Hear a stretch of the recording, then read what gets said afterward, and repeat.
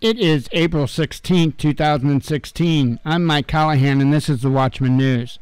It was just brought to my attention in the chat room about a new earthquake that has just happened. We'll go straight to the USGS map, and we see a 7.4, 28 kilometers southeast of Musni, Ecuador. I'm probably pronouncing that wrong.